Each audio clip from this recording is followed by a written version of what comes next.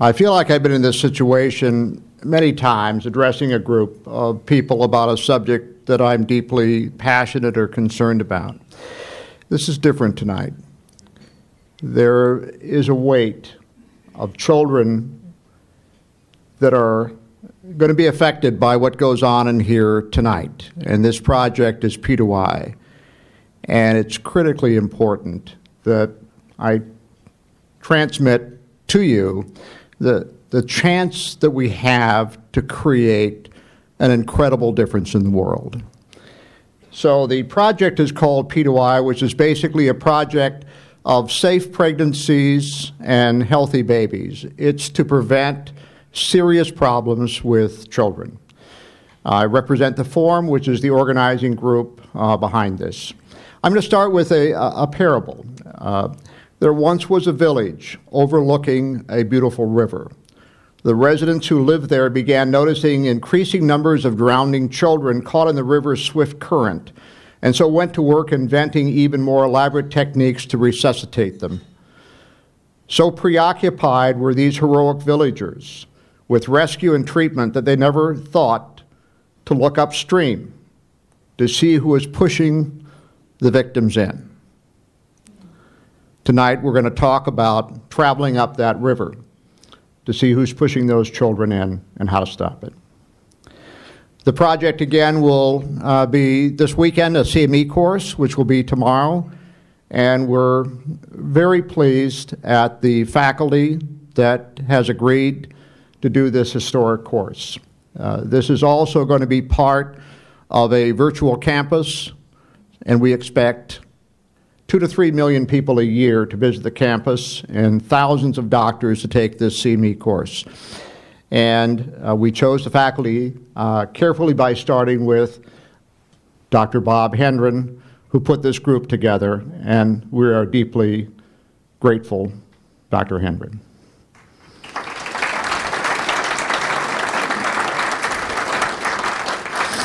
When we started this project, one of our board members, David Chevalier, said, I'm not going to be part of this if this is an academic pursuit.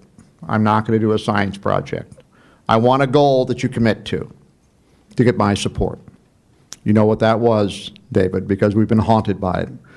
5 years from the start, which is today, the goal of this is to have 1 million families affected by this program. 1 million families with safe pregnancies and healthy children. And that is a goal that we're committed to, and it's a goal we're going to achieve. We start with something that's been in the news that all of us have been aware of, and that's the rise in autism rates. The current numbers are 1 in 68, but this is for 10-year-olds. This is how long it takes to get them diagnosed and count them up.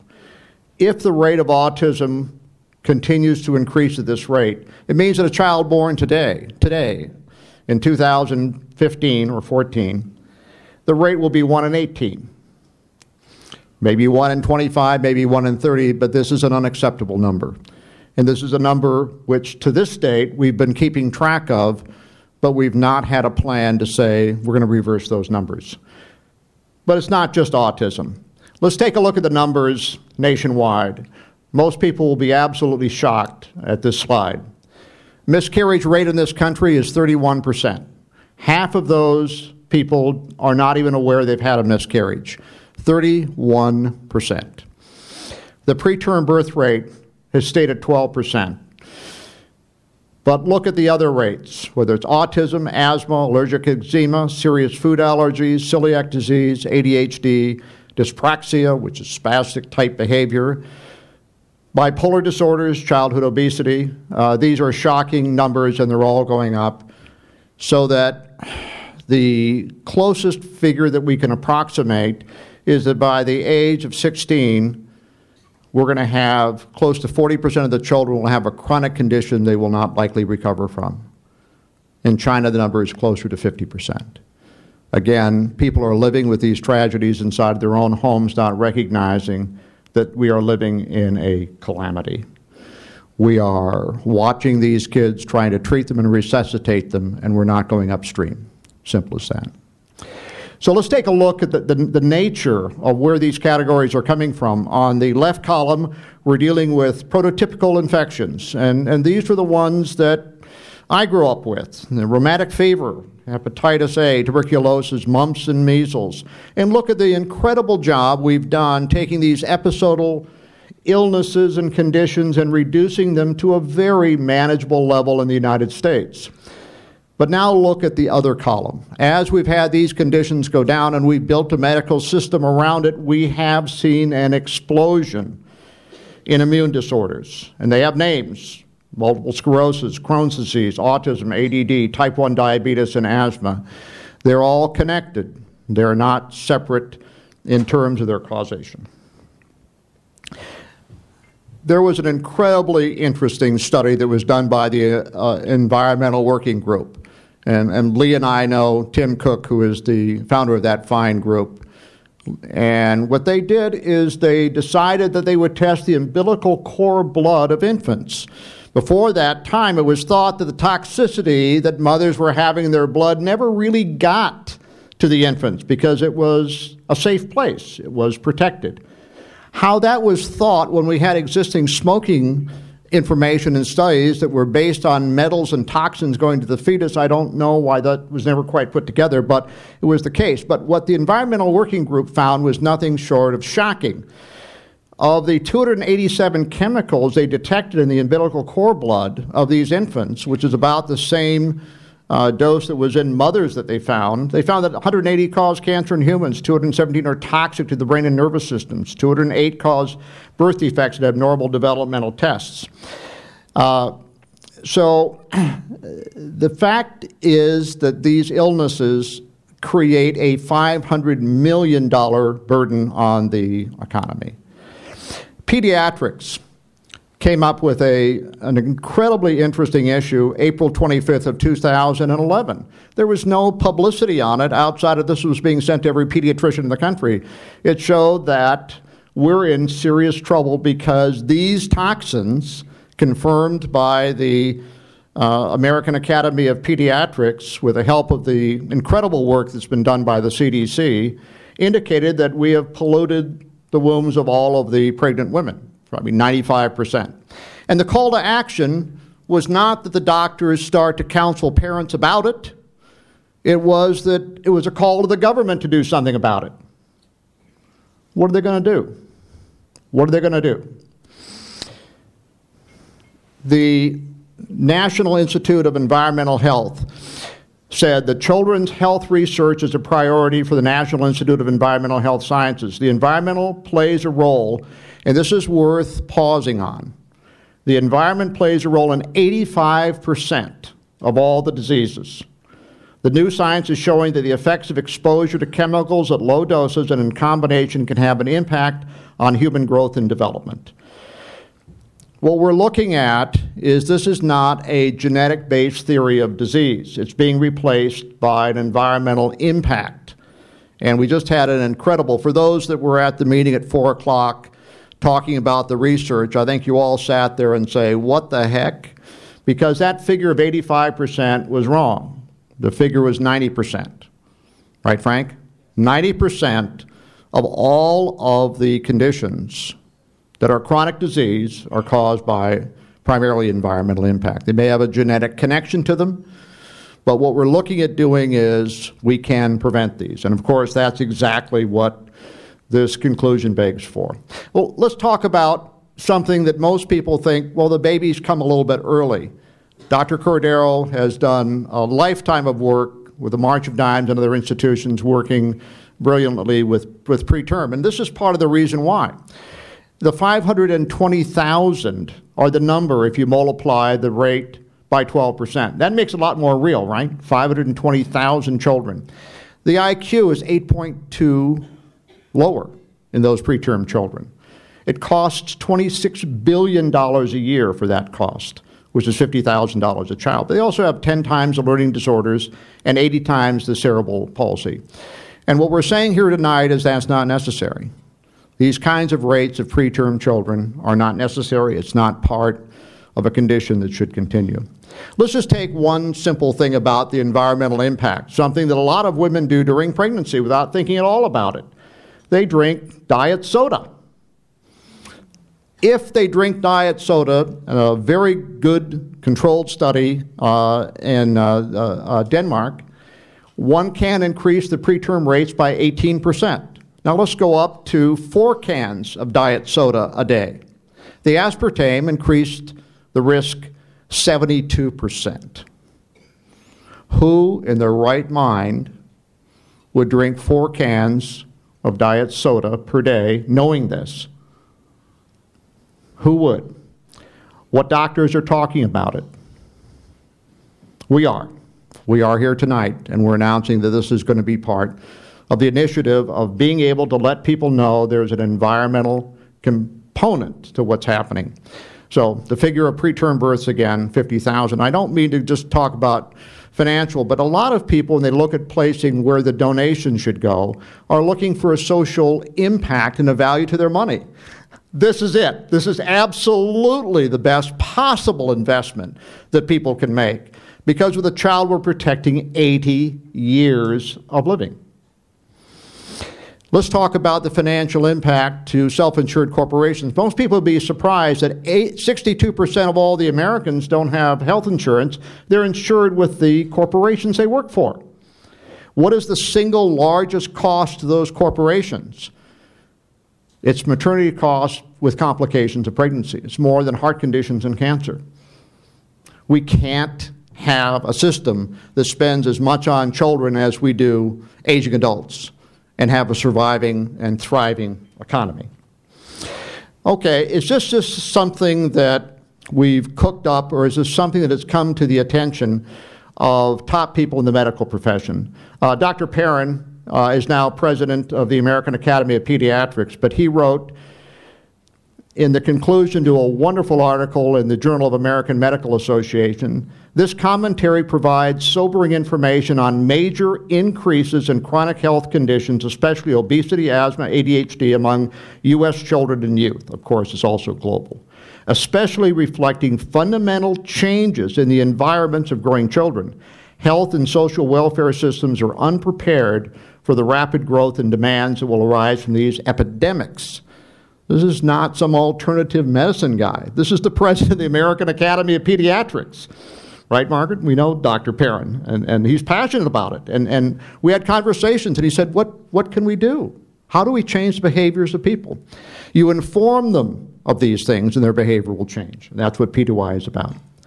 $500 billion on the cost for childhood chronic diseases is not the measurement. We should be talking about the misery that it causes. And many of them in our own lives, in our personal lives, understand that with their own children and grandchildren. But the $500 billion is about the cost of Social Security. You can't run an economy when you're paying this much money for chronic diseases and taking 40% of the children putting a handicap. Part of this is we're not just here to describe a problem, we're here to try to fix something. The Forum has had a great history with the Northwest Autism Foundation in tackling some very, very difficult problems. And one of the first projects we did 10 years ago was the ATN network. And it went over to Autism Speaks and was responsible for $70 million in NIH funding. And it was to go ahead and design medical protocols for autism. There was one person who I would consider to be far and away the hero of that, and we're greatly honored to have her with us tonight. She chaired this organization, and I was telling her as I saw her, I think of her often, Dr. Margaret Bowman.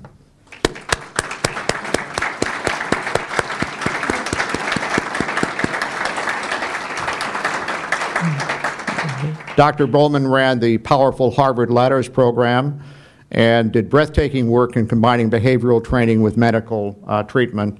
And she is what I would call somebody who can connect future dots. She can see things that nobody else can see, and again, it's a pleasure. We also published works in pediatrics, taking gastrointestinal. And the way we've done this, and John Nahoney, our executive director, who's here, a brilliant job, we got 26 of the top scientists in the world together. Right, John?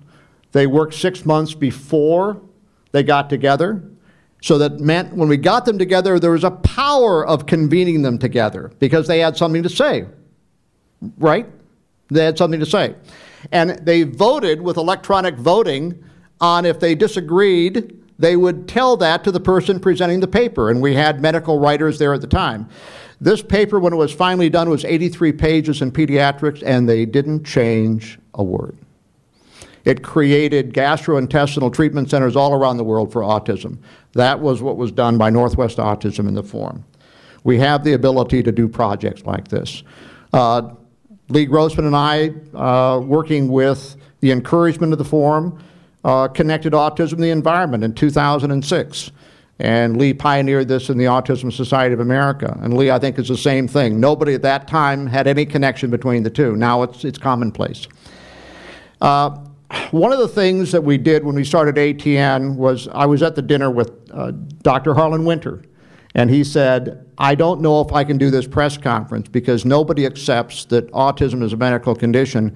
It'll take us 10 years to get this across and have this accepted. And it was Richard Fade, who was the #2 guy at Microsoft, said, how long will it take, Harlan, if we don't do it? And he said, don't wimp out on the vision. Simply manage the expectations. Tell people this will take time, but if we don't begin the journey, it's not going to happen. Almost 10 years, Margaret, to the date. Dr. Perrin now, through dumb luck, who was part of the ATN project, became head of the AAP and published all of the ATN articles establishing autism as a medical condition and got insurance in 26 states. It was almost exactly, eerily, 10 years to the date. The work's obviously not done, but the goals were met. So what we're going to talk about with some of you at 9 o'clock on a strategic meeting is how do we build and globalize this project? How do we attack it? And this is the matrix. It's what needs to be done. We have to have a strategic alliance that requires a movement. To do this, we have to have a plan. The plan requires a vision. The vision requires leadership. And then we have these incredible campuses to communicate. And we'll get into this more because I don't want to go into this right now. This was the matrix that we used from Els Culver, who at the age of 65 years old, when many people decided to retire, founded Mercy Corps. And at 68, that organization was $1 billion and in 75 countries. This was L's formula, and he sat and worked this out as an advisor to us. And very grateful. This is the second part about it, the components that we need for it. And it's the research, information, education, resource development, fundraising, advocacy, and care and training. It's one thing to describe a problem, it's another thing to solve it, right? It's the equivalent of if somebody were outside of your home, shivering in the very cold weather, and you walked outside, John, and it said, you know where that cold wind is coming from? Let me explain the meteorology of the weather from the Arctic, and you explain everything about how the cold takes place, and you walk back in your house. They need a coat. That's it. They need a coat. Okay, so part of this is we describe a problem, but we also look at solving it. We also put the mechanism in place and to bring movements into place. I was fortunate enough to work with Ralph Nader, and he was very insistent that it's not enough to describe a problem. We have to go ahead and drill down, work till midnight, 1 o'clock in the morning to solve a problem. I'm going to talk, and I think this is a very important slide because this summarizes what we talked about. In order to change behavior, you have to have measurements. I went into the doctor's office a couple of years ago, and the doctor said, how are you feeling, Dave? I said, I feel fine. How's your blood pressure now? Well, I think it's normal, 120/80. So he said, let's take it. So I took the blood pressure as 170/120. That stopped the negotiation. That stopped the denial. My blood pressure was high. I should have knew it was high. So the idea is that this project will allow us to measure women's toxicity burden before the pregnancy occurs. They will know exactly the body burden that they face. We had a very good person that we know in New York. She has a $150 million organic food company. She has a child with autism while eating perfect organic food. But when tested right after the pregnancy, her metals level of mercury and lead were completely off the charts. She did not know that eating sushi created a mercury problem for her newborn. She did not know that the lead soldering in her pipes created the problem of lead in her system right to the fetus and interfered with the development. Did these two things cause the autism? We don't know. But I guarantee you that if she would have known that, she would have changed her behavior. That's what measurement does. That's what measurement does. Those two problems could have very easily been corrected. So exposome is a measurement. The exposome can be defined as the measure of all the exposures of an individual in a lifetime and how those exposures relate to health. And this is right from a CDC document that goes on to say one of the promises of the Human Genome Project was that it could revolutionize our understanding of the underlying causes of disease and aid in the development of prevention and cures for more disease. That's what about everybody thinks here, right? The Genome Project. Now, unfortunately, and again, this is the CDC document, this is not Dave Humphrey. Unfortunately, genetics has been found to account for only about 10% of the diseases, and the remaining causes appear to be from environmental causes. Is that absolutely stunning? Did we all think that cancers came from just bad luck? So to understand the cause and eventually the prevention of disease, environmental causes need to be studied, and that is the science of exposome. Frank was at an exciting tech meeting today, talking to the person at Agilent and hearing the comments from Dr. Cordero, that we can not only tell a woman what toxicity is occurring in her system, but how that toxicity is impacting the fetus and what diseases will be caused from it, predicting leukemia before it happens so it doesn't have to happen. Cancer is the second leading cause of death for children before the age of 5 years old. 7 years ago, I was in Mayo Clinic in the radiation department. I had cancer. I was not given much of a chance to live. What impacted me was I was sitting there with the pediatric children, coming in, sitting with me, waiting for their turn. And as I didn't have the energy or the enthusiasm to get the juice, they would bring it to me and people like me, 4 and 5 years old with cancer. So when I look at this, I go back to those times. These are exposures that they didn't buy into. I bought into mine. They didn't buy into theirs. The American Academy of Medicine concluded that the risk is appreciable that the current patchwork system, even with the changes in recent legislation and progress in the private sector, will simply collapse under its own weight. What they are talking about is the medical profession needs to take leadership in prevention. And to do that, they have to bring in the other 17 million healthcare workers. What they don't say here is they need to bring the public in. Because the public, when they hear this information of what they can do, will follow it. But they need leadership, and they need leadership from the medical profession. And we're very grateful for the cooperation and leadership that we've had from all of the medical associations for the CME course. You'll hear tomorrow from one of the most incredible doctors in the country, Dr. David Berger, who will talk about a practice that has been dedicated to protect his clients from environmental risks. And the result is an unbelievable record in pregnancy safety and virtually no children with any toxic or environmental conditions in his practice. I won't go into the foresight study. There was a 1990 where they took 367 couples, and they took the toxins and great nutritional food, and look at the results. Virtually no miscarriages, stillbirths, malformations. It was heavily criticized. It was not very well done, but it was an indication in 1990 that something was happening. I think some of the most outstanding work you'll hear tomorrow for the doctors is the work that has been sponsored by the Moore Foundation. Bob Moore, Bob's Red Mill, made a tremendous donation to the University of OHSU. It's a fetal origin theory, which basically said that if a child is not given proper nutrition during the pregnancy period, it can alter the genetic expression, causing obesity, cancer, and heart disease. Now get this, that not just lasts for that child's lifetime, but lasts for 4 generations. This is not alternative medicine. There is no alternative biochemistry. To have a revolutionary program, we need a revolutionary vehicle. This is the environment that we're talking about. It's a 3D virtual training world. It's like you immerse yourself on the internet into game technology. You can go to the conference, you can listen to the speakers we're going to be hearing tomorrow, and a feeling like you're right there. You can go to doctor buildings and select doctors that have taken CME courses. You can go to forums and talk to people all around the world. It's revolutionary technology. And the person who is responsible for it is sitting right here in this room, senior executive of West, that has generously devoted his time. He does these for IBM and most of the pharma industry. And there is no finer person that we have associated with us than Steve Mulhill. Thank you, Steve. Take a look at the snapshots of the campus.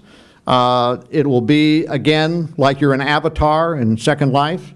And this will give the public, and how many people a day can go to this?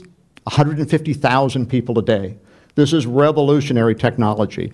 The campus will be a circular campus. You can go in there and take a monorail around it and see what's on the campus first. The conference will be designed to engage people in a global discussion. Let me repeat that again. It will engage the public in a global discussion, because who is not interested in what I'm talking about tonight? We have this arrogance, I think, that the public's got to be protected from these things. Nonsense. Absolute nonsense. People will be able to take interactive books, fill out information, guide by guide, find out if that type of lipstick that they're using contains lead or not. How cool is that? Doctors will not have to spend hours with patients because they refer them right to the website. And this interactive website can tell them all they know about how to go ahead, day by day, step by step. 1 million safe pregnancies and healthy children. I want to transfer some of the burden that I feel to you tonight, because this is not my project. This is your project. Thank you.